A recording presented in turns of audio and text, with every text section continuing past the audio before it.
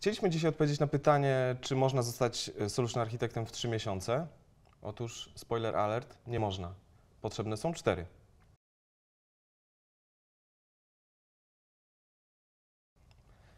Ja nazywam się Krzysztof Kąkol, jestem architektem w PGS Software i chciałbym wspólnie z moimi kolegami, Pawłem i Łukaszem, opowiedzieć trochę o upskillu architektonicznym, który w PGS-ie mamy i o tym, jak wygląda rola architekta w naszej firmie. Paweł, ja miałbym do Ciebie takie pierwsze pytanie. Co Cię podkusiło, żeby programować w Javie? Przepraszam, sorry, to nie jest ten zestaw pytań. Chciałem się zapytać Ciebie, co Cię podkusiło, żeby zostać architektem?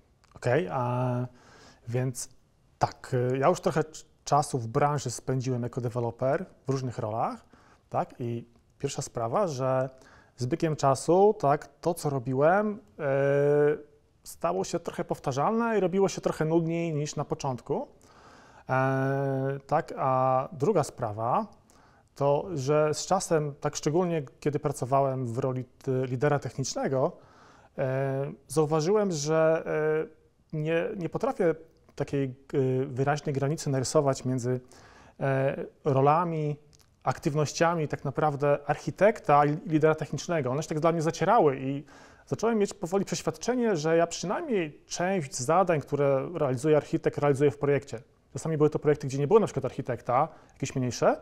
No i co? Po pierwsze chciałem robić coś więcej, tak? Chciałem robić szerzej, tak? Zwiększyć zakres odpowiedzialności i wyjść z mitycznej strefy komfortu, spod kamienia, tak? A z drugiej strony chciałem sprawdzić tak naprawdę, czy faktycznie to, co ja robię, to już jest przynajmniej częściowo coś, co należy do architekta, tak? Czy mi się tylko wydaje. Okej. A Łukasz, jak u Ciebie było? Też chciałeś przebić ten szklany sufit, którego jeszcze nie widziałeś? U mnie było chyba trochę inaczej. U mnie ta myśl zakiełkowała tak naprawdę w 2018 roku, kiedy organizowaliśmy w PGS-ie takie wydarzenie z cyklu Software Talks. To było wydarzenie Architecture Challenge. Okay. To było na początku tutaj we Wrocławiu, potem chyba jeszcze dodatkowo w Gdańsku. Natomiast uczestniczyłem w tym wydarzeniu i zauważyłem, że takie projektowanie tych aplikacji tak wysokopoziomowo, high level, z tych klocków, które są dostępne w chmurze, potrafi sprawiać naprawdę dużo satysfakcji i dużo fanu. I tak na początku jeszcze borykałem się z tymi myślami, czy ja dam radę tak naprawdę, ale jak zauważyłem, że coraz lepiej mi to idzie, że w zasadzie mam coraz więcej pomysłów wokół tego podczas tego wydarzenia, to stwierdziłem, że może to nie jest zła droga i może bym się sprawdził w tej roli. Więc wtedy to tak jakoś u mnie zakiełkowało i tą myślą podzieliłem się tak naprawdę z moim team liderem. Okej. A jak uważacie, co jest najważniejsze w tej roli? Bo z mojego punktu widzenia to jest tak, że po wielu latach robienia takich rzeczy architektonicznych uważam, że przede wszystkim architekt powinien mieć twardy tyłek. I powinien być odporny na te wszystkie stresy, na to, co mówią do niego klienci, powinien umieć z nimi rozmawiać, więc te techniczne umiejętności są moim zdaniem mniej ważne niż umiejętności miękkie, a tych umiejętności miękkich ciężko się nauczyć. Co sądzisz, Paweł, na ten temat? Tak, trzeba mieć odporność pewnie i na porażki, albo tak brak strachu przed porażkami. Trzeba próbować, bo tak nie wszędzie da się przejść suchą stopą. Czyli skłonność do ryzyka. No, pewnie tak. Na pewno odporność na niepowodzenia, tak? I jakby to umiejętność zaakceptowania, że czasem nie wyjdzie, trzeba się cofnąć i zacząć trochę inaczej, skręcić w inną uliczkę. Ale opowiadałeś mi ostatnio o takim syndromie nagrody, która się pojawia gdzieś tam w pracy dewelopera. Tak, myślę, że tak, że jako architekt tak, to trzeba mieć trochę więcej cierpliwości, tak, ponieważ kiedy pracowałem jako deweloper, programista, to satysfakcja z pracy przychodziła dosyć szybko, to znaczy tak napisałem 150 linii kodu, poprawiłem parę bugów, zaczęło działać i już endorfiny działały, tak, czułem satysfakcję, a wiadomo, satysfakcja motywuje do pracy i do zaangażowania. Tak, u architektów jest trochę inaczej, tak moim zdaniem, to znaczy efekty pracy widać później, tak, bo to, że ja narysuję piękne diagramy, tak, które ładnie wyglądają, to nie jest jeszcze sukces, bo to, czy system zbudowany w oparciu o wzorce wybrane, o podjęte decyzje będzie działał, będzie się skalował, będzie dał się rozwijać w przyszłości, to my się o tym przekonamy dopiero za jakiś czas. Tak? I więc ta nagroda przyjdzie później, te endorfiny przyjdą później, więc tutaj można by było, że tak powiem, łatwiej popaść w jakieś zniechęcenie, nie widząc wystarczająco szybko efektów swojej pracy, nie otrzymując tej nagrody natychmiast po wykonaniu jakiegoś zadania. A co więcej, ta nagroda często nie przychodzi w ogóle, bo to, co zaprojektowaliśmy, okazuje się nie do końca tym, czego klient oczekiwał, albo co w ogóle jest wykonalne. Zgadza się. A jak to wygląda w Twoim doświadczeniu, Łukasz? Wiesz co, ja się z Tobą całkowicie zgodzę, że te umiejętności techniczne, one nie są najważniejsze. Moim zdaniem najważniejsze jest to, żeby potrafić rozmawiać z klientem, żeby potrafić negocjować, potrafić tłumaczyć tak naprawdę, bo te umiejętności twarde je można relatywnie szybko nabyć. To jest kwestia, nie wiem, no tak naprawdę jaki duży jest temat, ale raczej szybko można je nabyć. I tak było też właśnie w moim przypadku ostatniego klienta, nie? Że dostałem klienta i miałem powiedziane, że z nim mam zrobić Azure Governance. Nic o tym kompletnie nie wiedziałem. Natomiast wiedziałem, że te workshopy, ta elaboracja nowego klienta ma być za 2 tygodnie. No więc miałem 2 tygodnie na to, żeby się tego nauczyć. Miałem odpowiednie tutaj jakby środowisko, miałem kolegów z większym doświadczeniem, więc jak tylko potrzebowałem jakiejś pomocy, to kierowałem się do nich, oni tylko rzucali jakieś hasło klucz, gdzie ja sobie po prostu szukałem w internetach, uczyłem się i finalnie elaboracja wyszła bardzo fajnie, feedback był pozytywny od klienta, no i teraz mamy zespół, który realizuje to właśnie zadanie, to co zaprojektowaliśmy wspólnie z klientem. Czyli to jest trochę tak, jak mówi jeden z naszych wspólnych kolegów, że architekt to jest taki junior we wszystkim. Tak, myślę, że tak, że generalnie to jest człowiek złota rączka, który potrafi wszystko, ale przede wszystkim negocjować z klientem i potrafi też przekonać go do różnych rzeczy.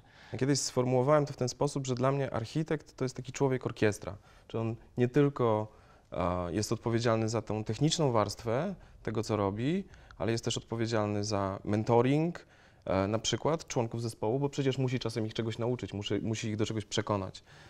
Jest też negocjatorem, jest też wróżką, bo musi przewidywać, co będzie za chwilę. Jeżeli zdecydujecie się w projektach na technologię, która za chwilę odejdzie do lamusa, no to trzeba to wziąć pod uwagę w trakcie tworzenia samego projektu. A powiedzcie mi, czy macie czas na kodowanie w swoim projekcie? Tak, mi się udaje. Tak, ja na początku pracy jako architekt nie kodowałem i trochę mi tego brakowało, tak, bo to jednak fajnie jest czuć, tak, trochę to, co robią koledzy w zespole i znalazłem sposób na to, żeby kodować, tak, robię więcej zacząłem robić proof of concepty, tak, i tutaj jest takie miejsce dla mnie, gdzie ja jednak mogę sobie pokodować i tutaj trochę te endorfiny szybciej przychodzą też, tak. Ale z Javą to nie ma nic wspólnego. Nie ma. Ale to jest dobrze czy źle? Paweł cały czas w Kobolu. W Terraformie koduję, tak? Trochę w Pythonie nawet, którego nie potrafię, ale uczę się. Ale w HTML-u nie? Nie. Cudownie. A ty masz czas na kodowanie u siebie? Wiesz co, to właśnie zależy, nie? Bo pewnie jakbyś zadał mi pytanie, czy właśnie kodujemy jako architekci, to ja bym powiedział, że to zależy, bo czasem jak dostajesz klienta, z którym trzeba bardzo dużo rozmawiać, przekonywać go, to nie bardzo jest wtedy czas na to. To też zależy na jakim etapie projektu jesteśmy. Miałem takich klientów, że niestety nie kodowałem i to było dość przykre. Ja bardzo mocno walczyłem ze sobą wtedy, żeby nadal być tym architektem, bo to jest super. Można poszerzać niesamowicie swoje horyzonty, natomiast no nie ma tego czegoś, od czego się wywodzimy, czyli nie ma kodzenia. Mnie tego brakowało. Natomiast wiem, że tak naprawdę trzeba jasno wyrażać siebie i mówić o swoich, nie wiem, chęciach, oczekiwaniach. I wiem, że jak przyszedłem do Ciebie i Ci powiedziałem, że chciałbym trochę kodzić, chciałbym mieć taki projekt, gdzie będę pół etatu SA i pół etatu jako koder. No i teraz się to ziściło. Mam pół etatu jako Solution Architect i pół etatu jako DevOps, więc obecnie piszę w Terraformie, właśnie realizujemy Azure Governance dla klienta. Czyli wszyscy jesteśmy programistami Terraforma trochę. Obecnie tak, bo takie są potrzeby rynku. No co zrobisz, jak nic nie zrobisz? A powiedzcie mi, bo ja się kiedyś zastanawiałem, co w ogóle jest potrzebne do tego, żeby zostać Solution Architektem i ponieważ, jak wiecie, mam misję, żeby znajdować tych ludzi w firmie, którzy tymi architektami mogą w przyszłości zostać, zawsze mi się wydawało, że taką podstawową cechą, która pomoże zostać architektem, jest doświadczenie. I jakby tego nie da się kupić, tego nie da się nauczyć na pluralsite'owych kursach. To trzeba po prostu gdzieś tam przejść przez wiele firm, przez wiele technologii, czasem nawet przez wiele domen, wertykali, po to, żeby zyskać tą wiedzę. Czy uważacie, że jest coś jeszcze oprócz doświadczenia? Angielski. To Język prawda. angielski. Albo niemiecki. O, może też tak być. Może tak. Ja wolę. A co uważasz, Paweł? Coś jeszcze jest potrzebne oprócz doświadczenia do tego, żeby rozpocząć proces podejścia do bycia architektem? Znaczy, na pewno trzeba posiadać umiejętność jakby skutecznego zdobywania wiedzy, bo tak bo wspomnieliśmy o tym, że architekt to jest junior we wszystkim, tak? A no właśnie, a czego się nie dotkniemy zazwyczaj, to się okazuje, że nie mam w tym doświadczenia, jeszcze tego nie robiłem, tak? Bo to jest technologia, która się niedawno pojawiła, więc trzeba zdobyć tą wiedzę, tak? Trzeba być w stanie szybko i skutecznie tak docierać do wiedzy. Okej. Co jeszcze, Łukasz, wydaje ci się? Wiesz co, wydaje mi się właśnie, że ta komunikacja jest dość ważna. Lekkość i łatwość nawiązywania kontaktów, komunikacji. Taka wrodzona. No, tego to nie wiem. Ja myślę, że można ją nabyć, bo mnie się wydaje, że my jako ludzie z branży IT, gdzieś tak ten introwertyzm w nas istnieje, nie? Natomiast... Taki obraz tego programisty w flanelowej koszuli w kącie pokoju. I klapki Kubota, tak, tak. Natomiast wydaje mi się, że akurat u nas w firmie jest bardzo dużo takich otwartych dróg i możliwości, żeby się otworzyć na ludzi, żeby przestać być introwertykiem, żeby się trochę bardziej otworzyć. Mnie na przykład pomogło to, że zostałem team liderem i bezpośrednio rozmawiałem z ludźmi. Pracowaliśmy razem wspólnie, więc myślę, że to mi na pewno gdzieś tutaj pomogło łatwiej nawiązywać kontakty i gdzieś na pewno zaowocowało tym, gdzie znajduję się teraz. I jeszcze do głowy przychodzi mi to, że tak naprawdę no, trzeba być dobrym negocjatorem, bo z klientami trzeba rozmawiać, trzeba ich przekonywać i uczyć, bo czasem zdarzy się taki klient, który jest bardzo uparty i brnie w jedną stronę, a my wiemy, że to nie jest dobra droga i trzeba ich troszkę przeciągać, ewangelizować w tą dobrą stronę.